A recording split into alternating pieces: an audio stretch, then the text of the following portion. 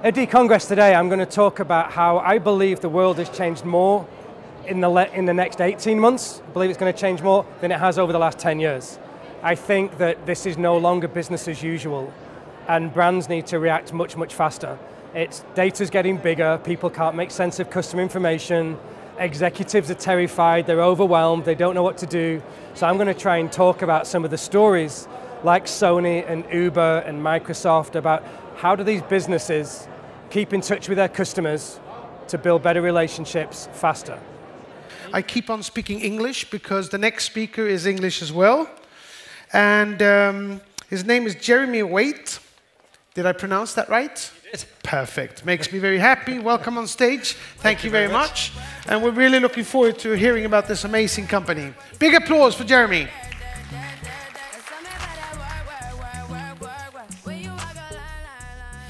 Hey everybody, I wouldn't applause yet, you don't know what I'm going to say. How are we doing? Wow, well let me just talk for a second while people come and go. It's really hard doing what we do, right? There's not enough people that stand on stages. There's all of these fantastic entrepreneurs and people that have been around tech and digital for a long time that have done a lot of wonderful things. And sometimes they make it sound so easy. And I think we forget how difficult it is to do what we do, especially when you look at things like digital marketing and trying to connect with customers and stuff. There's probably never been a better time to start a company. It's certainly never been easier. But what I'm going to try and talk about is why it's probably the hardest time in the world to build a company. So we'll get into that a little bit. I also want to try and talk about how there's another thing that people don't talk about very often. We kind of look back and sometimes we act like it's business as usual. And we just think, how do we do the old things a little bit better? I'm a big believer that the next 18 months is probably going to change more than the last 10 years. So I'm going to try and make a case for that over the next 40 minutes or so. Hopefully there's going to be some useful stuff. I'm also going to do something that I've never done before. This isn't the usual 365-slide Salesforce presentation to tell you everything that we do and how awesome we are. I'm going to try and talk to you about technology, the future of customer relationships, and where I think businesses are going to go next. So I've put all of the slides on SlideShare already. So, and again, this is like the cardinal sin for presenters. You should never get people to check their phones at the beginning. I talk fast and I might get excited because I'm really super excited to share some of this stuff with you. I'm going to show you some things I've not really presented before, so hopefully that's going to be interesting. But for those of you that may struggle with English or kind of business English a little bit, if you just check out slideshare.net/Jeremy Waite, you can see the entire presentation right now. You can download it, you can keep the slides, you can have all the quotes. If you want to, feel free to follow along as well. I was head of strategy at Adobe. I used to work at Facebook valuing audiences. Back in the time when people were spending about $500,000 a day on advertising, you know, what was that page worth? What's the value of the like? What's the value of the interaction? Should you even put a value on a relationship? You know, we used to joke, what's the ROI of your dog? Or what's the ROI of your mum? As if, you know, there's some things that you just can't measure. And yet we try and put a number on everything in technology. So we'll get into all of that quite shortly, but I thought we'll try and look at the future. So because I'm doing that, I need to show you this, which is my favorite slide in the world. This is a love letter from my lawyer. Because Salesforce is a publicly traded company, I'm going to show you some technology that doesn't yet exist. I don't often get the privilege of doing that. So we're all friends. So I'm going to show you a video at the end of the presentation that we built with Bugatti. It's probably the greatest customer video you will ever see in your life, and I don't say that lightly. And also I want to show you a new technology that's going to come out in a couple of months, the world's first social robots, a platform that you can build on. So because of that, if ever you buy stuff from us, which of course you will because we're freaking awesome, make sure that you make those decisions based upon currently available technology. And again, I don't just want to stand here saying Salesforce is awesome. It'd be really easy to try and do the whole kind of corporate thing. The only thing I do want to share with you for context is we've been voted the most innovative company in the world for the last few years and the most admired company in the world by Fortune and Forbes. That's not because of what we've done, that's because of what our customers have done with our platform. We're the fastest growing enterprise software company in the world at the moment. We're doing a lot of interesting stuff. Our CEO, Mark Benioff, my boss, has been voted the best CEO in the world. We're beating out Tesla and Twitter and Dropbox and Facebook and all of these great companies. So what is it that we're doing that's so interesting, and why should you care? And is there anything in the middle of this that you might want to take back and speak to your customers about that might actually help you do things better? Whether you're trying to build a profitable relationship, a loyal relationship, a meaningful relationship, how exactly can you use technology to do that? How could you have your business that's run from your phone? You don't need laptops, you don't need desktops, you don't need to go in the office. All the data that you need, instead of waiting 30 days to get backwards and forwards with agencies, you've got it in 3 seconds in your hand. I was with a company the other day that can do that, General Electric. They believe they've built pipeline of $250 billion, $250 billion over the next 5 years as a result of being able to look at their data in 3 seconds instead of the 30 days it used to take them bouncing backwards and forwards with agencies. I was with one of the world's biggest automotive retailers a couple of days ago, speaking to their CIO. You know how many times they check their corporate data across the entire business? Twice a year. We'll get into some car stuff later on. I'm writing a book about Uber at the moment. It's going to be the first book to be published about Uber. So I'm going to show you behind the scenes on some Uber technology as well, maybe some stuff that's not been shown before. But how do we do this? How do we join together sales, service, marketing, apps, analytics, communities in a world where the majority of businesses never share their data between the departments? So you've got all of these silos, all of these different business units that don't talk to each other. They're sat on tons of customer data, and they have no idea what to do with it. Sometimes we spend all of our money trying to acquire new customers. We don't spend enough time trying to love and to keep the ones we've already got. Even though in 2016 it's 7 times cheaper to keep a customer than get a new one. And likewise, we don't have the same attitude to employees. Why don't we love our employees and we try and retain and keep the best talent? So how do we kind of tell stories and paint visions? How exactly do we do that? Because that's what I think our job is. If there's one challenge I have to you, maybe if there's just one thing that you take away from this, I don't care what your job title is, I don't care which part of the business you work in. Our only job is to tell better stories. The issue that we have is that the average attention span in 2016 is now down to 5 seconds. 5 seconds, so we're telling stories in swipes, aren't we? Like Google talks about micro moments. So how do we tell our stories as fast and as compellingly as possible in order to build profitable, loyal, or meaningful relationships? This is just the marketing technology landscape. This is ridiculous, isn't it? 1,876 different vendors, 43 categories, 6 different verticals. Every one of these, and you see this in the expo hall out there, everyone's using the same language. We're all saying the same thing. And you've got 4 out of 5 executives in 2016 completely overwhelmed and underprepared for their businesses' challenges, the stuff they're going to face over the next 5 years, because people don't know what to buy. They don't know what technology to plug in. They don't know what to measure. You see the language outside in the hall, and it's customer journeys, customer centricity, data science, big data, personalization, social at scale. Everyone says the same stuff. And yet we all know that every single technology company is completely different. They have different customers and different specializations. Kind of comes down to a big problem when everyone's trying to be all things to all people instead of focusing on the few things that they do well. So I was thinking as I was putting this presentation together, what advice could I give you? Is there a book I could recommend? Clay Christensen, if you've not read this book, it's fantastic. It's almost 20 years old.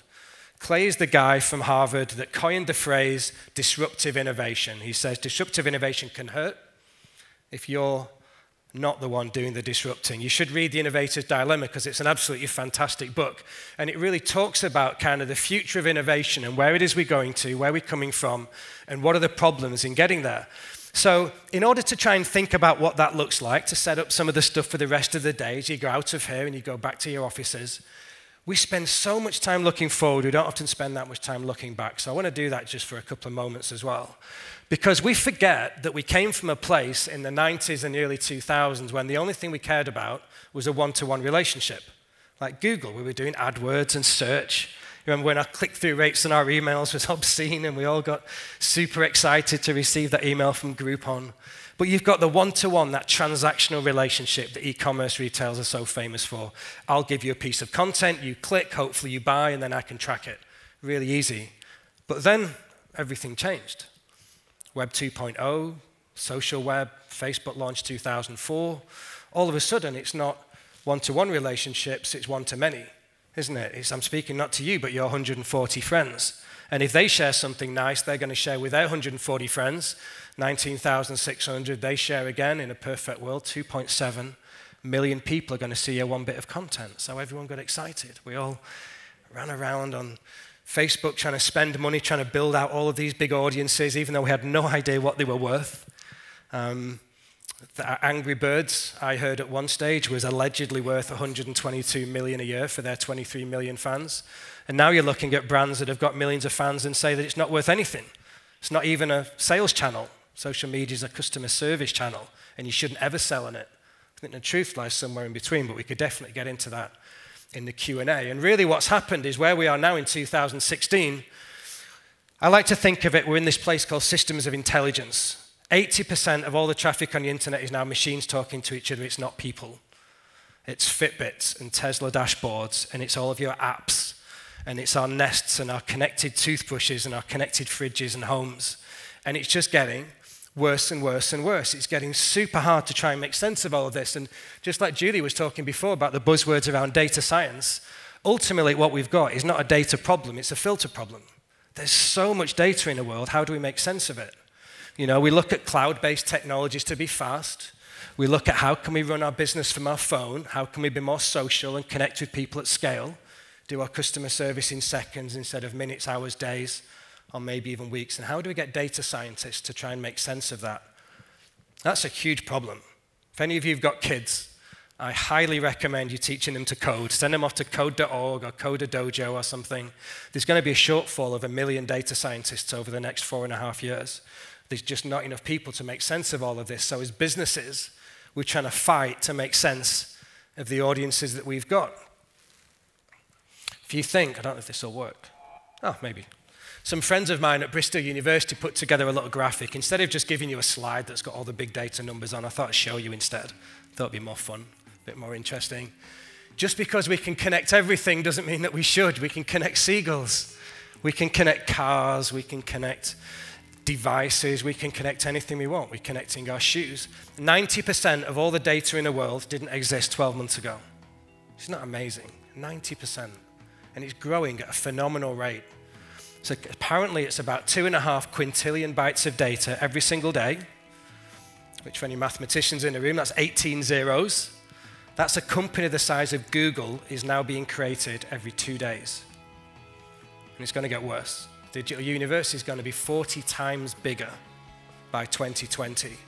So our jobs is to use technology to try and figure out how we build relationships in a world where we need to filter everything out. You don't care that 20 million people are talking about your company every day. What you care about are the 500 that are going to buy something, or the 750 that are going to tell their friends, or the 250 that are so upset about your service, they're going to leave, and they're going to tell all those other people along the way. And, you know, how do you even predict crises? You put all your data in one place. Waite Kamfar, great CEO, used to work for Al Jazeera News Network. He said CEOs used to be judged by how well they acted in a crisis.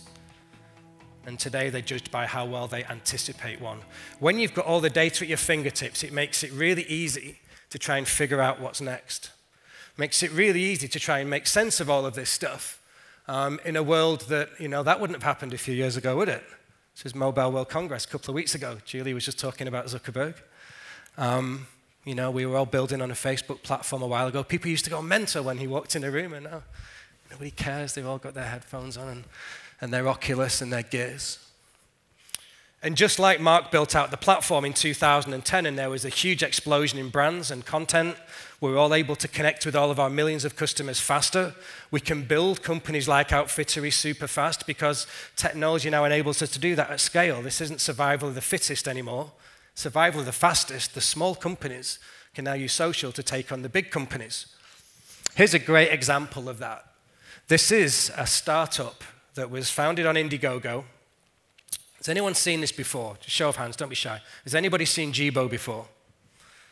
No. Awesome. That's really exciting. This is going to come out in a few months' time. It's $499. It's $599 with an SDK kit. There's Salesforce developers building on this platform at the moment. I'm not an investor. It's not one of our companies. I just thought it'd be interesting to show you because this is the world's first social robot. The world's first social robot. As you watch this short video, it's about 2 minutes long, it's either going to freak you out or you're going to love it. But when you watch it with your business head on as well. Think about what might this mean if this was customer service, or if this was someone giving you product information, or if this was someone at an event showing you the right place to go and you didn't want to ask stupid and keep asking things a million times. What might this mean when you've got access to so much information, we're creating so much value for our customers that we create more value than we capture? In business, especially in technology at the moment, it's the wrong way around. We capture more value than we create. We're so quick to get the click or the download or the newsletter sign up or the advert that they clicked on to go and do the thing, and we don't think enough about the experience, about how do we build a valuable relationship? How do we put ourselves at the heart of the places that really matter to our customers and their families? Watch this video and then we'll have a chat about it. This is your house. This is your car. This is your toothbrush. These are your things, but these are the things that matter. And somewhere in between is this guy. Introducing Jibo, the world's first family robot. Say hi, Jibo. Hi, Jibo. Jibo helps everyone out throughout their day. He's the world's best cameraman. By intelligently tracking the action around him, he can independently take video and photos, so that you can put down your camera and be a part of the scene. Jibo, take the picture. He's a hands-free helper. You can talk to him, and he'll talk to you back, so you don't have to skip a beat. Excuse me, Anne? Yes, Jibo. Melissa just sent a reminder that she's picking you up in half an hour to go grocery shopping. Thanks, Jibo. He's an entertainer and educator. Through interactive applications, Jibo can teach. Let me in, or else I'll... And I'll... And I'll blow your house in. Hey, where'd you go? There you are. He's the closest thing to a real-life teleportation device. He can turn and look at whoever you want with a simple tap of your finger. Check out my turkey dinner, Mom. I wish you wouldn't eat that. Hey, they make turkey pizza? I want turkey pizza. And he's a platform, so his skills keep expanding. He'll be able to connect to your home. Welcome home, Eric. Hey, buddy. Can you order some takeout for me? Sure thing. Chinese, as usual? You know me so well. And even be a great wingman. You have a voice message from Ashley. Want to hear it? Absolutely. Hey, call me when you're home. Better make that takeout for two, Jibo. We've dreamt of it for years, and now he's finally here. And he's not just an aluminum shell, nor is he just a 3-axis motor system. He's not even just a connected device. He's one of the family.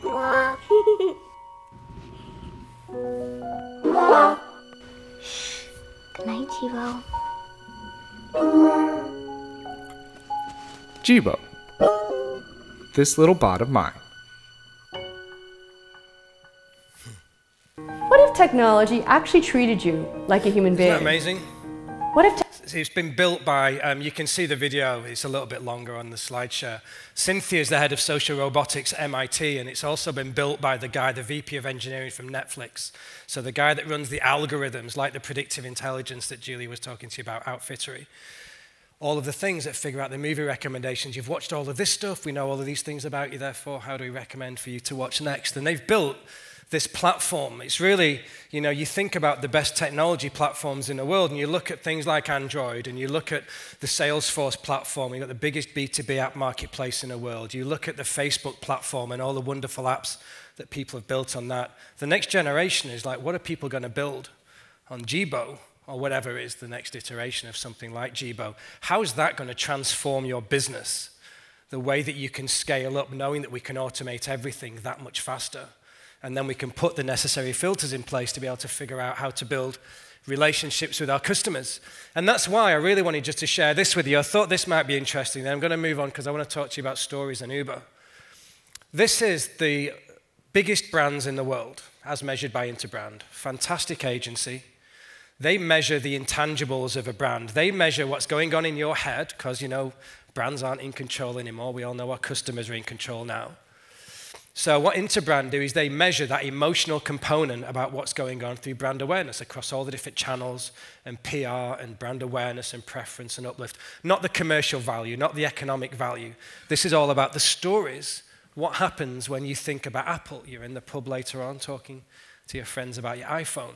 What exactly is that worth? Well, Interbrand puts a value on all of those. Great methodology if you're interested in having a look at it. Every September, they measure the top 100. This is a whole bunch of them. This is the top 40.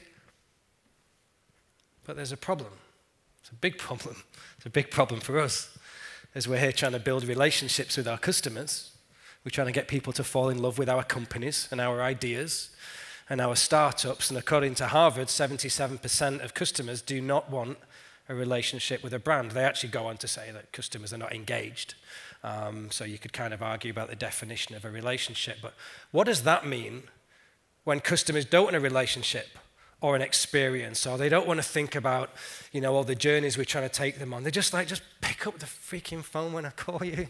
Reply to my email in 6 minutes. Reply to my tweet in 4 minutes. When I go in store, how do we love our customers through service? We don't often do that enough, and often there's that disconnect, isn't it, between sales, service, and marketing. So I thought it would be interesting. Let's have a look at all the data over the last 15 years. So I pulled all the data from Interbrand. I built this. It took me about 100 hours to put it together, which is ridiculous for one slide. But it just really tells a story about where our world has been in the last 15 years. You think back to the dot-com bubble. You remember 98, 99, 2000, and then the dot-com burst.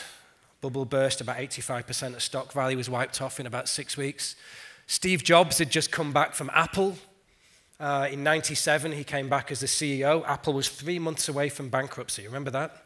Hard to believe now, isn't it? It was worth about 5 billion market cap, but it was 3 months away from bankruptcy. And you start seeing some of the biggest brands in the world and kind of how they've interacted over time. So that slide we looked at before, those systems of record, those one-to-one relationships, that's kind of what's happened up to 2004. And that's sort of, well, that was kind of like business as usual a little bit. But then, as we know, Facebook, you could argue Napster was the first social network, but Facebook changed everything. And all of a sudden, we have the social web. You know, Nokia kind of jumps on that. The iPhone gets launched in 2007. Google comes in 2008. Now, this is interesting because my boss has got a great saying. He says, companies are no longer competing against each other, they're competing against speed. And yet, this is a brilliant example of companies competing against each other. Think about when Microsoft first started, and they built out the operating system and the Office documents that they had. And Google built a search engine, and they never crossed over. They never competed at all. And the closer that they got together over the next few years, the more they started to compete. And now you've got Windows and Chrome and Surface and Nexus and Office Docs plus, you know, Microsoft Office 365, et cetera, Android and Windows and Nokia. You can go all the way down head to head. They took their eyes off the customers and they started trying to innovate on technology a little bit faster. And as we know, Apple came in, 14 years to the day almost that Steve Jobs said it was, now one of the top 10 biggest brands in the world. Doesn't take long to see what happens. Before this, Microsoft and Google were worth much more than Apple combined. Now Apple is worth more than Google and Microsoft combined. It's shifted a little bit now that Alphabet and everything's restructured, so Google's now the biggest company. But this is disruption. You could see Toyota, you know, in 2008, they had a lawsuit when they called it a sticky accelerator. There was a lawsuit. Did he get stuck in a map? They had to recall a load of cars, impacting brand value because of one tiny incident. Amazon's just come in 2015. Jeff Bezos says, I would rather stay focused on my customers and let all of our competitors stay focused on us. It'll be interesting, won't it, to see what this looks like next year with Uber, VW. Like, where's VW going to go after everything that's happened? So it kind of talks to a bigger problem. It talks about disruption. It talks about every business that we work for, especially all the traditional ones, how we're terrified that someone's going to come and eat our lunch, The last 4 boardrooms that I've been in, completely separate from each other. There was no separate meetings that joined them up, totally separate businesses. I heard almost word for word exactly the same thing from the chief executives. We do not want to be Ubered. It's a phrase that I hear a lot now. And there was no agenda. I didn't kind of put those words in their mouth with what I was talking about. They were like, we need to figure out how to disrupt ourselves. We were talking about a case the other day of Blockbuster. There was a guy called Reed Hastings. He went into Blockbuster, took his Apollo 13 DVD back a little bit too late, about 2.5 weeks too late. And they said, we're really sorry. You know, valued customer, we see you use a lot of stuff, but, you know, a late fee is a late fee. It's $40 to pay his late fee. He tried to argue it, and he was so pissed. But, you know, your Apollo 13's late, so what can you do? He went out and founded Netflix. And we all know what Netflix did to Blockbuster. It's like, how do we make sure that that doesn't happen to our businesses? And we try and do that by putting values on everything. Values on relationships, values on clicks, values on every single app and every campaign that we do. We often use this phrase, and this is the chap that coined the phrase in the first place, W. Edwards Deming, one of the first management consultants of Ford. You can't manage what you don't measure. There's a better quote, and it's a little bit wordy, so I do apologize. I was nervous about whether or not I should show because of the screen. But this is what's much more interesting. This is Ed Catmull, who wrote Creative Inc., one of the best books that I read last year, co-founder of Pixar, worked with Steve Jobs. He says, you can't manage what you don't measure is a maxim that is both believed by many and taught in the business and education sectors, but in fact, the phrase itself is ridiculous. Something said by people who are unaware of how much is hidden. In fact, a large portion of what we manage can't be measured, and not realizing this has unintended consequences.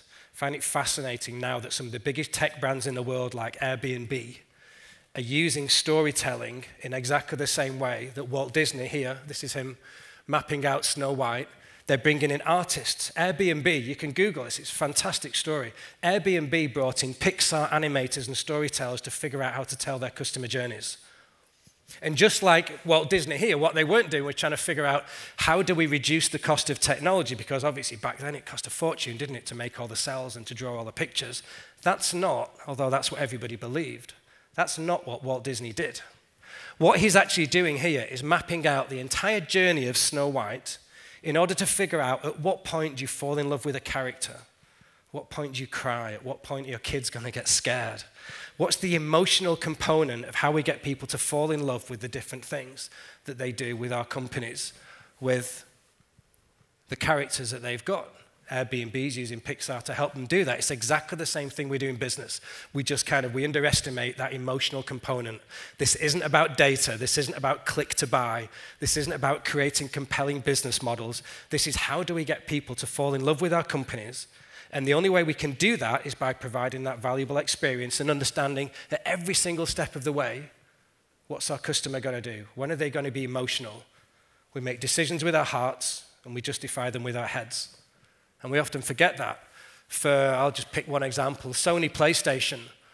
Sony PlayStation, what we do is through our platform and our network, we pull in all the transaction data that Sony PlayStation has access to, everyone that's ever bought from them, all their email and contact data, everything from mobile. We even take every single second of gameplay information from the PlayStation network, and we put all of that in one place in order to serve 120 million absolute unique customer journeys every single day. So that every time you get a message on whatever that device is, it's perfectly tailored for you. Technology can automate that. Obviously, you need storytellers behind the scenes to figure out what that piece of creative, what that component is or what the offer is. But unless we have our sales, service, marketing, apps and analytics and all of our mobile properties joined up, it's impossible for us to do that. Google told me the other day, customers now cross at least 5 channels when making purchasing decisions. So if you're sat here today and you work in a mobile team or a social team and you have your little bubble, if you're not joining up customer data and the campaigns with all the other people across your business, you're never going to be able to do this. You're never going to be able to figure out the value of a customer. And if you don't know what your customer's worth, you don't know accurately how much to spend to get new ones or love and keep existing ones. Doesn't matter what's on this slide, but we never show this. This is what it actually takes to have a single view of a customer for a retail brand, especially when they've got a bricks and mortar store. We've spent 17 years and 2 days, actually, 17 and 2 days, Salesforce, building this platform, several billion dollars, in order to help brands have a single view of their customer across everything. And time again, I see the biggest mistake that brands make, and I'm not saying that Salesforce is the hub, that everything, it's the one thing to rule them all. Obviously, you need open architecture, and you want to plug all of your other bits and pieces and data sets into it. But there needs to be a single view based around some kind of technology stack. And brands are all trying to solve it themselves by building out their own thing, and they're getting themselves into a mess. None of their data joins up. It's incredibly messy. So, is everyone okay? Kind of interesting, a little bit. I'm having fun. I'd probably do this if you didn't turn up. I think this kind of sums it up. You think about systems of record, systems of engagement, systems of intelligence. We talk about iteration, we talk about innovation, we talk about disruption. And we forget this, and especially in the Nordics. I spend a lot of time up here. And one of the biggest mistakes that we make is thinking this is business as usual. We think about things in terms of reaction. How do we just do the same things a little bit better? How do we optimize our direct mail? How do we try and optimize the email campaigns? How do we maximize the small amount we're spending on social, or try and join up the online and offline customer to try and figure out exactly what they're worth? But that doesn't work anymore. This isn't about doing the old things a little bit better. This was about doing new things a bit better. That's when we talk about innovation. That's where real-time marketing, if you speak to all the analysts, Gartner and Forrester talked about real-time. That was the buzzword of a few years ago. How do we respond in seconds? And the second somebody gets in touch, we kind of have our big command centers. This is about how do we do a new thing a little bit better, but that's not where we're at in 2016. That's innovation. It's kind of like horizontal. How do we go vertical? How do we disrupt? And disruption is doing something new that makes the old thing obsolete. That's Uber. That's Airbnb. That's Tinder. That's Spotify. That's a completely new business model that turns everything else upside down. And we don't spend enough time talking about that. There's a phrase about personalization and personification. I just put it on the slides to remind you if you want to have a look at. Because even if you just Googled the phrase personification, it'd be worth its weight in gold for you to understand that. Because we used to think this is about knowing thousands and thousands of things about our customers because they were willing to give us access to their information. And we know in 2016 that's not the case. People are so concerned about privacy. 75% of customer conversations are now on messaging apps. Snapchat, WeChat, WhatsApp, Sina Weibo, Facebook Messenger, Line. 75% of customer conversations are now invisible. A couple of years ago, as brands, we used to be able to see that. We'd buy command centers and we'd use all these social listening products to try and figure it out. Where have our customers gone and what have they said? We can't do that anymore. Personification is how do you serve the right message to the right person at the right time when you don't know their information. You don't know email, mobile, date of birth. You just need to know a few things about a lot of people and then look at those lookalike audiences. This is basically at the root of what Uber does. I'm going to share these slides with you for a couple of seconds. I think we have 10 minutes. Awesome. Uber is the fastest growing company in the world. It's insane at the moment. They were founded in 2008 off the back of an idea in Paris, where Garrett Camp and Travis Kalanick, stuck in the middle of a really cold street corner just off the Champs-Élysées after Le Web. They used to spend about $800 to get a limousine, and this year they didn't do one and they couldn't get back. It's the middle of the night, it's snowing, they're freezing cold, and they just said, wouldn't it be great if you just push a button? Car arrived in 5 minutes. That was it. They didn't do anything with it for about a year. They played around with a whole bunch of other ideas. 2009, they started putting some stuff together. 2010, the company was launched. It's been trading just over 5 years, fastest growing company in the world, $62.5 billion. They're adding about 100,000 drivers every single month. It's just ridiculous. If you think about New York, those iconic Times Square photos, you've all been in New York and you've seen the yellow cars everywhere. There's 13,500 yellow cabs in New York, and there has been for about 50 years. You know how many Ubers there are now? 62,500. 50% of them work less than 10 hours, and there's some Lyft and some sidecar in there as well. But predominantly, Uber is completely changing the way that other people do business. It's interesting, we mentioned before politics. Julie was talking about Obama.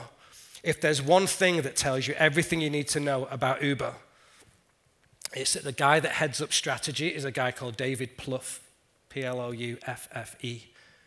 He was a chief of staff for the White House. He got Obama elected in 2008, 2012. You've got essentially the best political strategist in the world heading up the biggest tech company in the world, certainly the fastest growing one. He's basically a real life Frank Underwood, right? House of Cards, that's his job. How do we go in and battle? You could almost argue Uber's got litigation built into its business model. It's not just about people and products, it's about the political aspects as well. But they're doing a lot of really interesting things. Peter Thiel, who was one of the co-founders of PayPal, first outside investor in Facebook, he thinks it's a pretty sketchy company. It's like it's the most ethically challenged company in the world, morally deep but ethically grey. They look like they want to do something good, but really they're a little bit sketchy. But then you've got Bill Gurley from Benchmark, again, another fantastic VC from the Valley. He was one of the first investors in Snapchat and Twitter. He says it's the most important company ever created. One of the reasons he talks about that is because the vision of Uber is actually to give you back the most valuable asset that you have, which is your time. You know, they want to make Uber cheaper than owning a car, and they're well on their way to doing that. We'll have a look at some evidence of that in just a second. But they're completely changing the way that people think about car ownership. This, just like the Interbrand slide we saw before, is an auto brand framework from Forrester. They measure trust and awareness and resonance of the brand and share of voice. And they measure all the biggest car brands in the world. Toyota's been at the top for a while. At CES, just before Christmas, the chief exec of Toyota said, we're going to reinvent ourselves as a software company. He said, I see a time, maybe even 10 years away, where Toyota doesn't make cars, we'll make domestic robots. You've already got the biggest manufacturing businesses in the world turning their business models upside down. Why? Because of Uber. Uber's going to appear on this report next year for probably the first time. I don't have an inside story or a heads up. But they don't own anything. They own no cars. They own no employees. And yet they've brought down the cost of taking a car, just moving people from A to B, so efficient that we're going to see a time in the not too distant future where people don't own cars anymore. There's I'm trying to think if I can tell you the country. I can't. There's a country at the moment who are considering banning private cars very, very soon, making it illegal to actually own a car because it's going to be cheaper to have driverless and on-demand services. You know, the world's thinking in a completely different way. Why should we care? Well, we've got things like New York. We've got black cabs in London. We've got yellow cabs in San Francisco. We've got traditional businesses, just like we have in our own companies and our own industries. Is Uber really, is it really going to disrupt things that much? Is it not just a toy? Is it kind of a passing phase and people are going to get wise? Probably not, because in January the 26th this year, they filed for Chapter 11 bankruptcy. It's one of the first taxi companies to go bankrupt as a direct result of Uber. And one of the reasons is because Uber just works so well. This is a view that you never get to see. This is called God view. It's kind of controversial. The technology behind it is actually quite simple. All that's happening here is the Salesforce platform is helping to take all the data from every car and every mobile phone, all the different journeys. So what you can see is where the cars are going, the GPS data in their phones, people that even push the app but don't actually book a car, and all the people that are waiting for a car that are little icons with their hands up. And this is figuring out all the different analytics in order for Uber to figure out within 15 minutes, how do we predict where the demand is going to be so that when you push a button, you get a car in 5 minutes. And they can overlay this with weather patterns and sporting events and rush hour and all kinds of interesting stuff. And that predictive element is what's helping Uber to be so efficient. They call themselves a lifestyle and logistics company. I don't know if this is going to work. I'm going to try something. I was sat speaking to the team at Uber. They have a whole bunch of data scientists. Interesting, they've got political strategists heading up the company. The guys that are running part of the sales and marketing and operations are managers from Goldman Sachs, just because they understand supply and demand. They're not taking traditional marketing, sales, service, tech people. Think about things in a completely different way. They have 2 rocket scientists on staff, and they have a bunch of neuroscientists. Why on earth? Why would a tech company have neuroscientists? Like, what on earth? So I was speaking to one, and I'm like, explain to me because I don't understand. Technology can do wonderful things. You don't need neuroscientists. He said, I completely disagree. And his quote was beautiful. He said, we ask too much of technology and not enough of ourselves. He said, a neuroscientist's job is to make sense of the brain, how the brain talks to itself. And the brain is obviously very, very complicated, incredibly noisy environment. How do we try and break down all the different things and the signals that are going on inside the brain in order to try and find a meaningful signal, some kind of signal in all of that noise? And he used this example, which I'm going to try and share with you now. It may work, it may not. We have this sentence, we've stripped out all the meaning. It's really annoying, it's really heavily distorted. Hopefully the speakers are going to work a little bit. I'm just going to play you this one sentence with all of the valuable data removed from it. It's heavily distorted and a lot of white noise and stuff. I do apologize. Just see if you can make out any of the words. She writes to her brother every day. Anybody brave enough to shout out if they heard any of those words? Every day. Okay? Anybody get more than that? We only got every day. Okay. That's usually what happens. So this kind of worked. Listen to exactly the same sentence again with all the valuable data, all the valuable information put back in. Exactly the same thing, but cleaned up. She writes to her brother every day. She writes to her brother every day. Now listen to exactly the same thing that I just played you the first time. She writes to her brother every day. Isn't that amazing? You can hear all of it. The brain is so powerful at naturally being able to find a signal in all of that noise, but yet we rely on technology to do a lot of this. You know, like Salesforce, we have wonderful technology, but we don't ask enough of ourselves. So what was great when I was chatting to the guys at Uber about it is they showed me this. Now again, let's see if this works. This is a whole bunch of very interesting data. Can you see the screen okay? Okay, so that looks like a brain, doesn't it? That looks exactly like the brain network. Instead of looking at how the brain works, this is how a city works. How do people move around? And cars, and a very, very complicated, very, very noisy environment. What's going on around the outside is these are all the different cities that Uber's working in, the main cities. And you've got Seattle, San Francisco, you've got Boston, Chicago, DC. And you can see the correlations, and it's really, really hard to try and make any sense of that. And the way that they operate is every single city operates as a separate startup. So they take all the data, of which Salesforce helps them to make sense of all of that, and they put that together. But what would normally happen, the way we would normally think about that is, this is all Seattle here. How does all of Seattle figure out those predictive models to know where our customers are going to go? If you're an e-commerce brand, how do you figure out to know exactly which message to send to which audience at 5 to 11 on a Thursday night? Because you know that's exactly when they're going to get the biggest click-throughs for the thing they're most interested in. You've got to understand these patterns. So what we do is we use filtering models, very clever algorithms, in order to figure out, for example, that, let's see what we've got here, Lower Queen Anne Square is linked with DC Glover Park. So there should be an algorithm now that matches those, whereas what they might have done in the past is use a central district to manage customer groups in exactly the same way. They go one stage further. They're even able to take all of the data. Let's see if this works.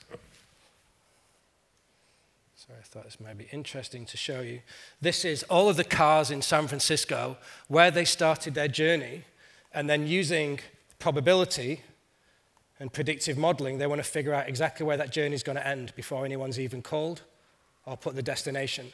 So if I know exactly where the journey is going to end, I can use my predictive analytics to figure out where the cars are going to be, and now I can figure out, within minutes when someone pushes a button, they've got a car. It used to be 5 minutes in San Francisco. It's down now to less than 2. Forgive me, this isn't an advert for Uber. I just think it's a great example in a way of a business using data to think completely differently. They've got models now that they understand for every $1,000 you earn more. In some cases, they think your expected response time for a car drops by 3 seconds. So you have 2 people calling a car. One person's earning $10,000 more than the other one. We know that person A is going to be willing to wait 30 seconds longer than person B, so we can start figuring out all the supply and demand.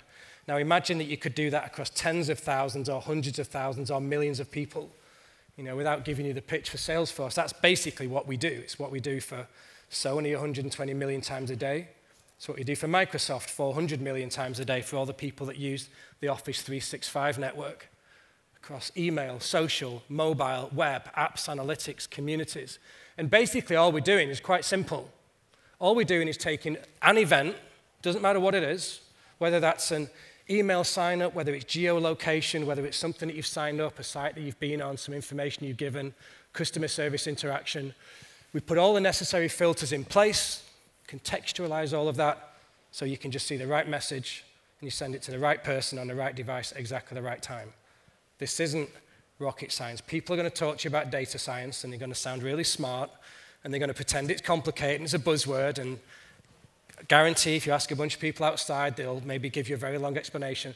They might talk about volume, velocity, variety, veracity. How much data? How many different types? Is it accurate? Where does it live? How fast is it moving? This is the only slide I believe that you need to know about big data or getting a single view of a customer in the same way that Airbnb has got, or Sony, or Microsoft. You're just going to take, this is really simple, this is it. And the reason it's beautiful is because it works in the back of a napkin, like all good ideas do. Take all of your customer and contact data, everything from your CRM, employee data. Once you combine that with purchase data, you can now understand lifetime value. 37% of businesses don't know the lifetime value of their customers. So you connect your purchase data to your customer data, you combine that with the 500 million social networks, blogs, and forums. Bearing in mind, you remember we said 75% of customer conversations are now on messaging apps. Call it dark social, they're invisible. So once that conversation opens up with our brand, we need to measure that across mobile and all of our other channels, and we combine that with connected products like Jibo or like a PlayStation network or whatever. So that's kind of it. I promised I was going to end on a video. I'm 90 seconds over. I hope that's okay. This is the first video that we really created to try and show what happens when all this technology comes together. There's some custom engineering. It was for the fastest car in the world. This was a photograph just outside the Westbury in London. This chap, by the way, I don't know if that's, you see this guy here? He has £2,000 in his pocket. The discretionary money. If ever you go to London, you can see if you'll admit it and own up to it. What they want to do is try and figure out, if you had a bad experience in a hotel, they're allowed to give you like this blow your mind experience of like you ripped your dress or you've got wet or something. He has the ability, without asking his boss, to give you money, you know, or to go and buy you a thing in order to try and give you the best experience. They're kind of trying to purchase loyalty. They're trying to buy your loyalty. Another thing from that Harvard report we saw before said there's no correlation whatsoever between blow your mind experiences and loyalty. You take your customers all you want to go and see F1 or to South by Southwest or some big gig or something somewhere, but no correlation. Loyalty is about customer service and understanding everything that your customer wants along every step of the way. So as I play this video for you, and we're just going to wrap up, again, just think for your own businesses what this might mean. What it might mean for your executives if they had all of your customer data, millions and millions of lines on your phone in 1 second. What it might mean for your stores when you know the second someone is about to walk in your store, what it is that they want. So you can create such a valuable experience when they're there and they don't feel like they're being sold to. This is the reason ad blockers are such a big deal, because we're trying to interrupt everybody's conversation without context. So as we just watch this, have a think about what this technology might look like in your own business.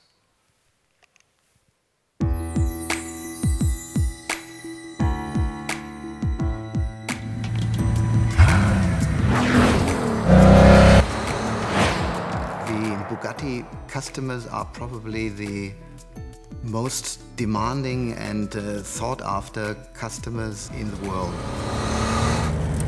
They expect from us, since we build the fastest car in the world, that we're groundbreaking in terms of our service, our reaction time, and our technological solutions. My name is Stefan Brungs. In the board of Bugatti, I take care of marketing, sales, customer service, and Bugatti International. Digital has changed everything. It changed the face of how we do our business in marketing, in sales, in customer service, and even in public relations.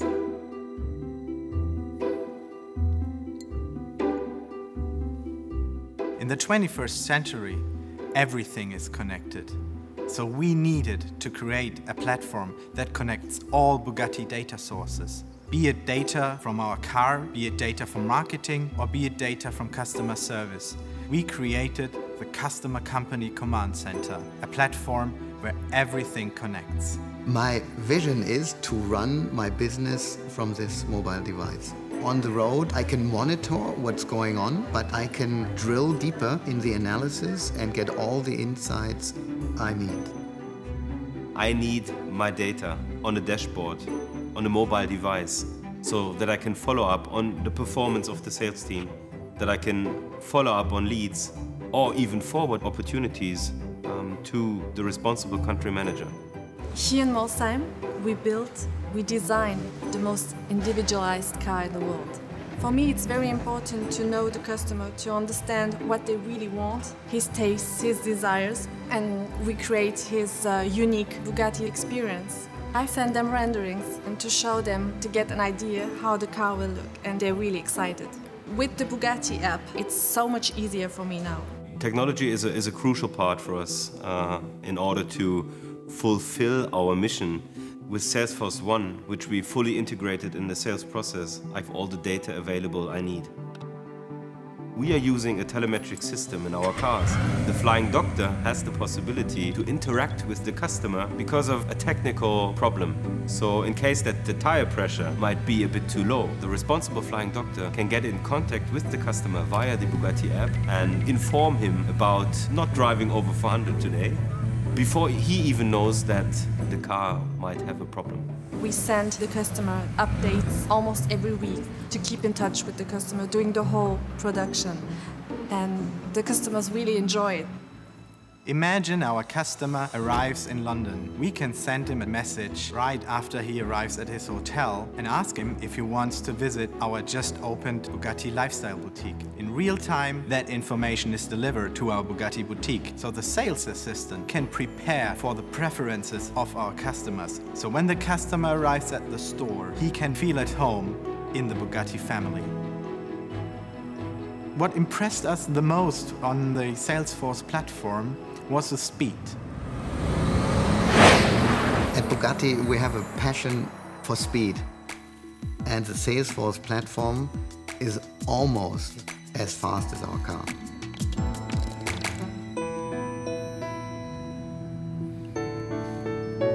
Very key. One of the things that they found out was it used to take them 12 weeks to build campaigns. It now takes them 12 hours. You know, we've got to remember the goal in business is not to sell to people who need what we have. It's to work with people who believe what we believe. And if this has freaked you out a little bit, you know, that's kind of good, because this isn't business as usual anymore.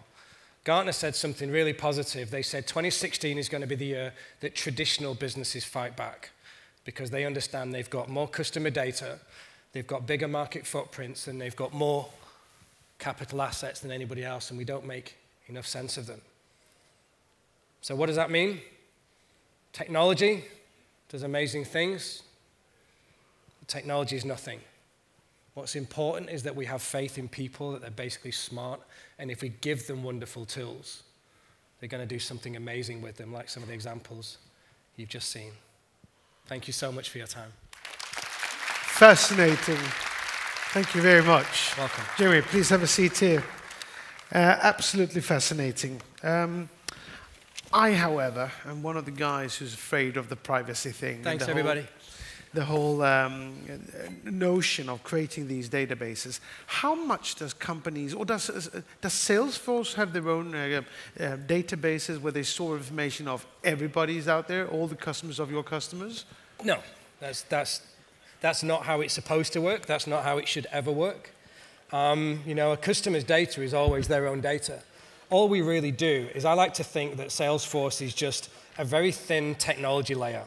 We're basically just a huge database with lots of APIs, and people can plug whatever they want into it, like you saw with Uber, like with Sony PlayStation.